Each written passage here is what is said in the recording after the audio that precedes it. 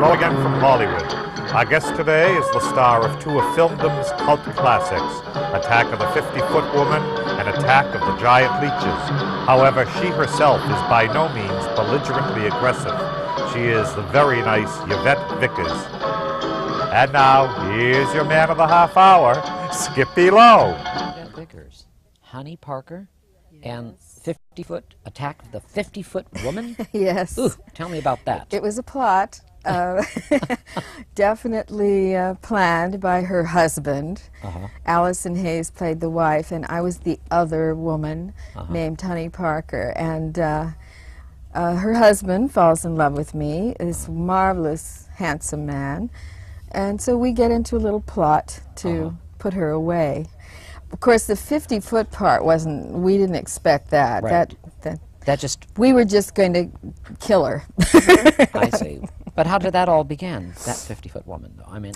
Well, evidently there was some scientific experiment they were doing with her alcoholism, and then there was a radiation exposure that happened to her through a sighting, you know, of an outer space vehicle. It's really great fun. I can understand after all these years why it holds up. It's fun to watch. It's a cult film. Yeah. Tell about the Leeches. How about the Leeches? Well, tell me about the Leeches. Then Roger Corman, or rather Gene Corman, his brother, called me to do that one because they felt something. They had good vibes on that 50-foot woman thing, and they wanted to use me again in that kind of vehicle. So, you know, the other woman. Well, this time I'm married, but I have a boyfriend. So I'm cheating the other way this time. Always cheating, that cheating heart. But is it fun to cheat like that in the films? Oh, I love those parts. You do? Oh, yes. Why do women like those parts? Come on. Why do they like Well, this? because they give you a leeway, things that you couldn't ordinarily express, you know, and it gives you high energy. It does for me anyway. I find I can do angry scenes and just let go, you know, be a little crazy. Yvette Vickers, where are you actually from? Where you grew up? Well, I grew up in Malibu. It's incredible. My father, he's a musician from Kansas City. And my mother brought me out here when I was 6 months old to visit a sister. And she just loved it. She says, I'm not coming back, you know. So naturally he came out and joined us and found a place in Ramirez Canyon, the famous, beautiful Ramirez Canyon across from Paradise Cove. Studied acting? Grew up there. Yvette? Oh, yes. I have a degree from UCLA in theater arts. I went to school there. And then my education was very important to me. And I thought I was going to be a writer, but I took an acting class at UCLA and I really got the bug. I don't know, there was something, the lights, the excitement, the response, that immediate gratification. So I went immediately into Little Theater and I got my first job, a White Rain commercial. You got the commercial, this is it. From doing Little Theater, yes. White Rain, this is it. Yes, Ruth Birch saw me in a little musical review because I always keep active as a dancer. I still work out. I do a ballet bar and I do some modern dances, and I found it very therapeutic. I love it, plus the fact that I enjoy dancing. So I got my first jobs in Little Theater in musical reviews. She saw me and called me out for the interview. And that became a very famous commercial in those days, Oh, didn't it played constantly. It played 10, 15 times a week on different shows. It was on the World Series 4 years in a row. Got to get back with you. You did theater. Yes. But your first film, what was your actual first? First film was James Cagney discovered me. James Cagney? James Cagney. He discovered Yvette Vickers? Yes, yes. Come on, let me know about I this. had done Cherie and Bus Stop, and people at Paramount got their attention. So they told him about me. He said, I didn't even read for him. He called me in for the interview for Shortcut to Hell. And we got involved in a long discussion. I was reading a biography of Lorette Taylor, and he said, oh, I saw her in Chicago, and she was so great. Oh, I said, yes, yes, that's the kind of actress I want to be. I Theater. was so serious. Yeah, theater. Well, I still Yeah. feel that way about the theater. I said, oh, yes, you know, I'm so dedicated. You know, this is so important to me. So he said, well, do you want to be in this movie? You want the job? Is that what he said? Yeah, I said, yes. He said, well, you've got it. Just by all that read me. enthusiasm? Yeah, he didn't read me. He saw that, though. But he heard. He had heard. I did audition for the production staff. How was it working with James Cagney at the time? Oh. For Yvette? He's everything everyone ever said about him. Doris Day at the AFI tribute. He was such an artist, so dedicated. He didn't talk about it a lot until that night at the AFI Institute you know, show for him that they gave for him. But I saw it immediately. He was just intense in the work and loved actors. He worked with us. Every time somebody from the press came over to talk to him, he said, here, this girl is great. She's going to be a big star. You've got to talk to her. She's the one you want to talk to. And I did. I got a lot of coverage from all over the world, France and London. You played sexy roles, though. You did a lot of sexy, yes, like the other women, but sexy parts, Yvette. Yes, I loved doing that, but it was a little schizophrenic, and I think it sent a lot of mixed signals out. Well, because, look, I want to show you a picture, what I think is this picture. Now, let's face it, if you send that to an agent or a casting office, what are they going to book you as? Am I right? Huh? Well, those are great parts, though. You know, I didn't mind it. I had a narcissistic tendency, so it was, you know, I enjoyed doing those kind of shoots. I did a lot of shoots out at the beach in bikinis, and even when I was doing theater work and promoting that serious actress, but it was very schizophrenic, and I think it confused people. Some of the people. Marilyn Monroe, were you hanging around with those people? I or never did you? met, it was just a little before. I came in around 58, 59, and no, I was... You just gave me after. Just, you know, it was just a few years before her death, and I didn't meet a lot of women. Natalie Wood was somebody that I met, and I liked very much, and she liked me. She was one of the few women that was supportive with me. Not too many women were friendly. No, they weren't too friendly, and of course, you know, the way I looked, it's true. I showed my figure, and I liked doing it. So, and no apologies, you know, I enjoyed it. And men showed me a lot of attention, and I liked that too. Did you think you had an easy time when you first began your career out here? Well, I was very lucky, yeah. As far as, I worked hard. Right. Now, this all came from hard work, and I also continued with workshops. Ben O'Ree, the famous, had been in the group theater in New York. Shelley Winters used to come to our workshops. Jeff Hayden was this directed. the Actors Lab, was it called? He was with the Actors Lab in the group theater in New By York. the Schwabs? He came, and he also had a studio over the Cornet Theater. And that's mainly where we met, in this huge, big ballet loft. And that's where all these, Anthony Quinn used to come there. We had one of Rod Steiger, great guest artists. But you did a great movie with Paul Newman. Now, a lot of people know about this. The Hub. No. One of my favorite movies, The Hub. He was wonderful. Melvin Douglas. I just did a play with him in New York. I just come back from New York. Tell me about that. Well, I did a Broadway show that George Roy Hill directed. It was called The Gang's All Here. Right. Political satire in the 20s. And I played a dance hall girl that ends up with the President of the United States for one evening. And dancing on the table and drinking and laughing. Very, very raucous scene. And it ended up on the front of the Sunday Times with a Hirschfeld caricature. with Melvin Douglas. So that was a thrill, you know. That was, and working with E.G. Marshall, we became friendly, and Arthur Hill, all those great actors. It was an experience I can't even, you know. I mean, this is too much. It would take hours to. Right. All the stories and Melvin But how did Douglas. this hub come about? And when I came back, the first thing that happened almost was I'd gone with Phil Gersh. Right. Where I met, later on, I met James Hutton. But I was signed up by Phil Gersh, and there's only 3 scenes in this movie. Now, they knew, before I left town, I've been doing leads in television, leading roles in theater, starred in 2 B movies. So granted, they're B movie, but I starred in them. Right. So they were going, no, this is a smaller part, but a major movie, and a big star, you know, Paul Newman. I said, gosh, but look at these little scenes, you know, there are only 3 little scenes. And anyway, finally they talked me into it. I did it.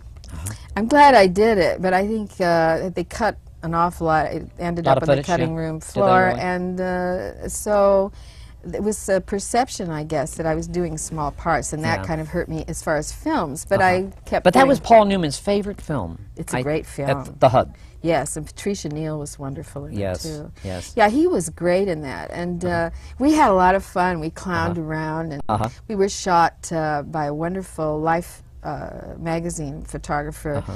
Kidding around in the set, and I wish that had been in the movie. That was hilarious. I'd like to get back to the 50-Foot Woman. I'd love to see that film right now. I think this is it, isn't it? We're going to show a clip. Oh, good. Yeah, we're going to show a clip of the 50-Foot Woman. Okay?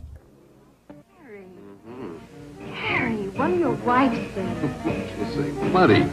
Good night, anyhow. You see the way she tore out of here in that big car of hers? She caught us nodding to each other. Make up for all the things she hasn't caught us doing. I'm so fed up.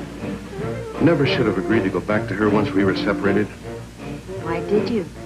You know why? Couldn't pry 1 nickel out of her. The community property routine only works for women.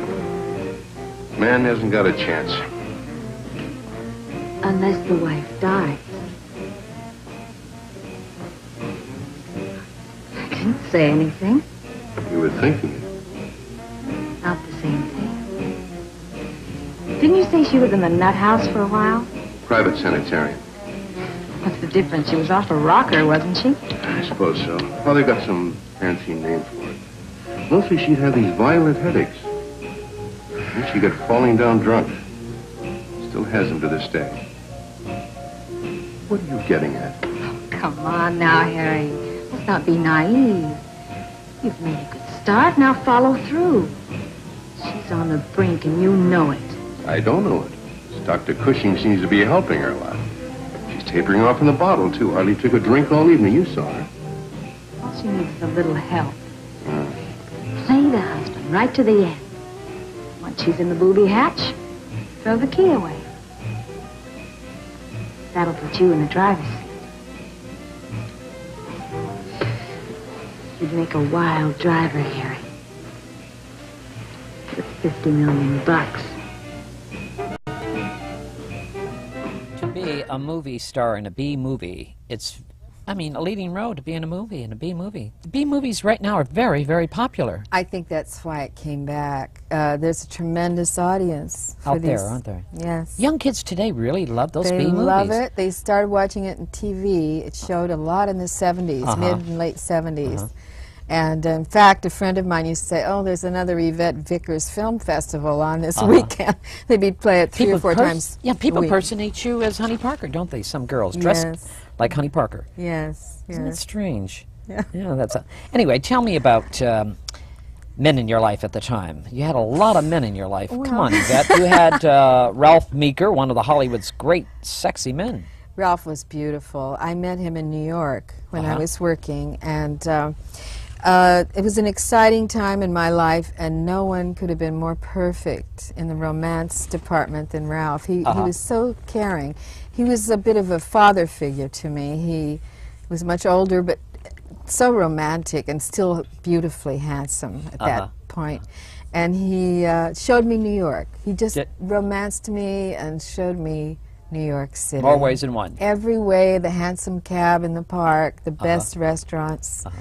cooked for me. He was a master chef. Was he really? Yes, played the piano. You know, he loved to play the piano.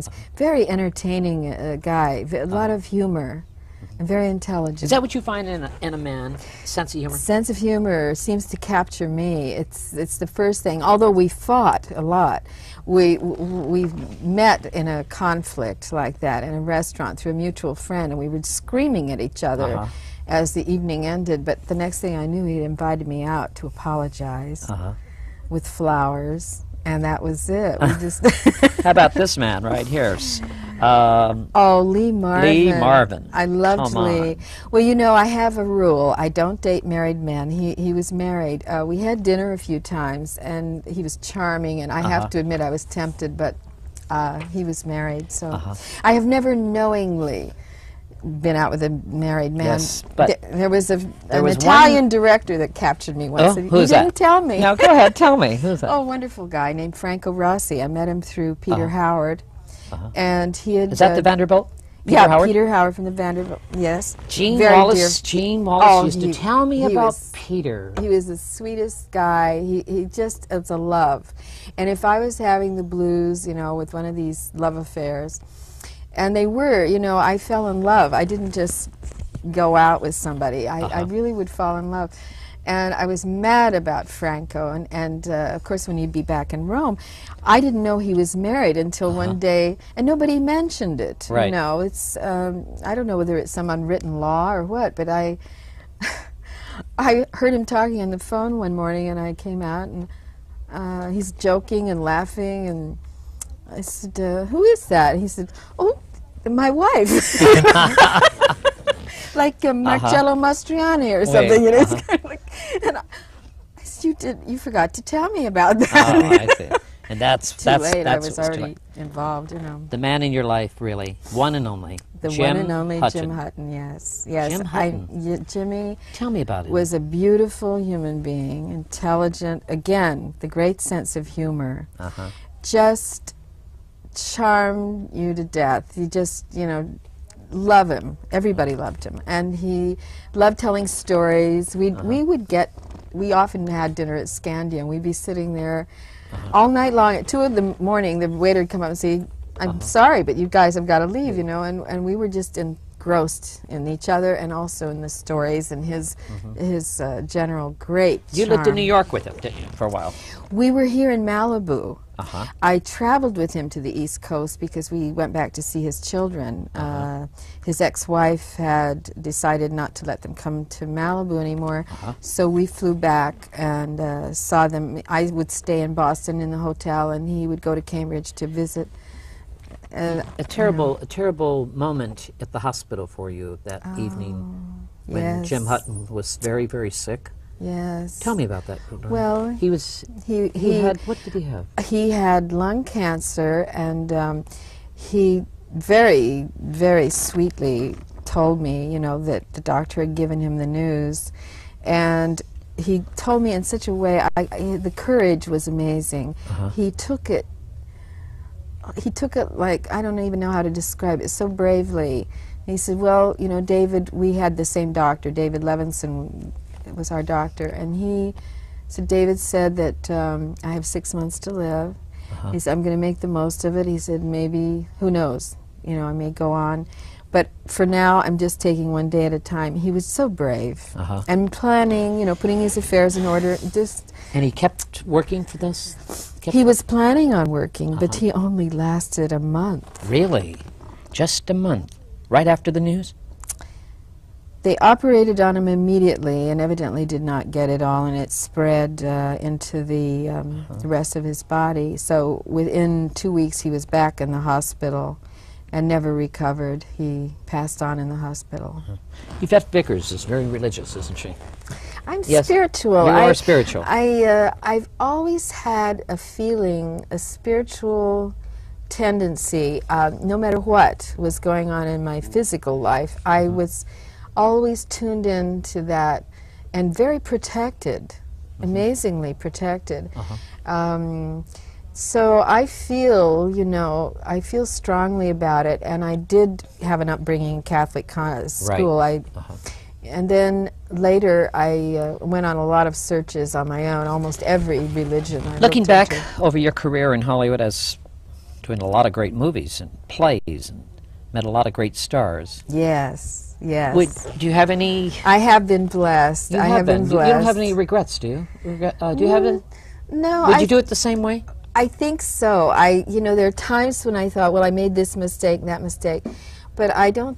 I think everything happens for the right reason, and I'm where I am now because that's where I'm supposed to be. I love what I'm doing. I'm working again. I'm excited about it. And you're with the animal rights? Juices are flowing. Animal rights. Yes, I'm very, very concerned about wildlife, and I belong to PETA and also to Actors and Others for Animals, and I do everything I can. And you help the I perform homeless. at You help benefits the for- homeless. Yes, You do all those I wonderful do things. go to those charities. Why do you keep yourself so busy? And you live out... up in the mountains? Tell me about that. I'm splitting my time now, but the way the work is going, now that I've started working again, I think I'm going to be based again in LA and have my vacation time out there. You know, go out there when I'm not working. I see. But I've been working so much now that the 2 hour, even though it's just 2 hours, it's still the travel time is a little rough. So I think I'm going to base here and then go up there when I get free, you know, to do that. I love it up there. It's beautiful in Wrightwood. Yvette Yeah. Vickers, have you ever been married? Yes, I was married to a musician, a bass player with Bud Shank's jazz quartet. Right. And he was a wonderful person. He ended up playing with the San Francisco Symphony, but I was too young. I wasn't ready for it, you know. And Any children? I was just beginning my career. Any children? No, I did not. Good. Did not. May I say? A singer. You're a singer. I love to sing. you- I've always sung. But you got an act together now. For, I'm tell me about this. Work No? in progress. This Tell is me. work in progress. I do have a cabaret act. And I'm halfway there, and I'm working real hard. I have a keyboard player that I work with and a guitar player. And we're selecting material now. I record a lot of the tunes so I can hear, you know, how it sounds. And I love it. I love singing. My parents are musicians, so I've been around it all my life. My father's a jazz saxophone player, and my mother's a concert pianist.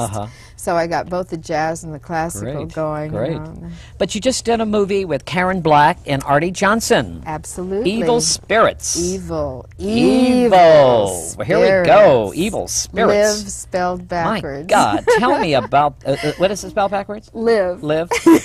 Tell me about Yvette Vickers and working with Karen Black. What a good actress. We just have a wonderful few scenes together. They're a joy to work. I loved working with her. She's a marvelous actress. I've always admired her a great deal. I loved her in Gatsby. I thought she did an extraordinary job.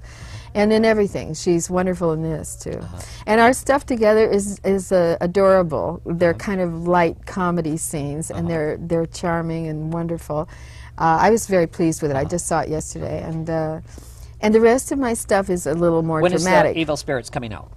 When will it be out? Soon to be released. I don't have it. I didn't get a see. release date on that. But tell me soon. about looking back at your career again. Yeah, well, I had a great time, you know, and I think that you have to pay some dues. When you're that young, you know, I was about 15 when I started. You were 15? When I got the White Rain commercial, and I really was accepted so quickly. Although I'd worked hard, I don't want to underestimate that. I was working, I mean, 24 hours a day. I'm going to ask you a question.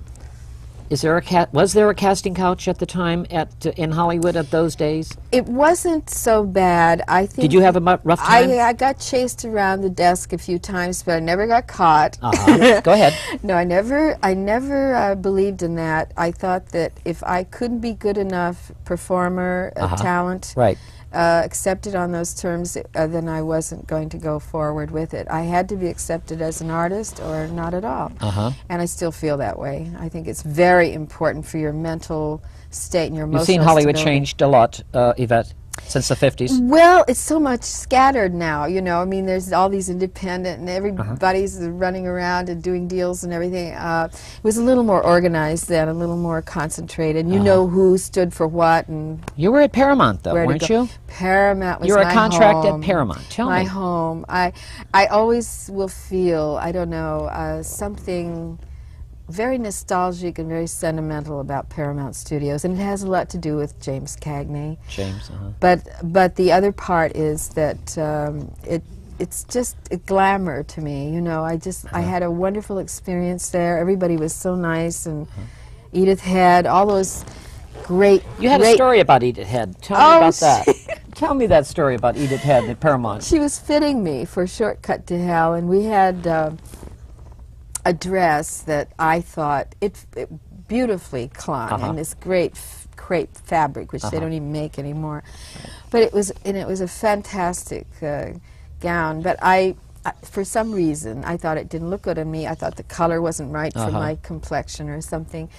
So she said, "Well, go tell Mr. Cagney. Don't. It's no problem." I think she knew he was in an important meeting with the heads of the studio, but you know, she had a little sense of humor too. I liked her, and so I marched into the office, and here he is, you know, a big long table with the top executives at Paramount. They're glaring at me like, "What are you doing here?" And he saw me and smiles. He says, "Yvette, come on in," you know. And I went in, and I said, "Well, Mr. Cagney, I just want to ask you about this dress." I said, "You know, Edith Head thinks it looks good on me, but isn't this a funny color, any plum kind of color on me? I don't know."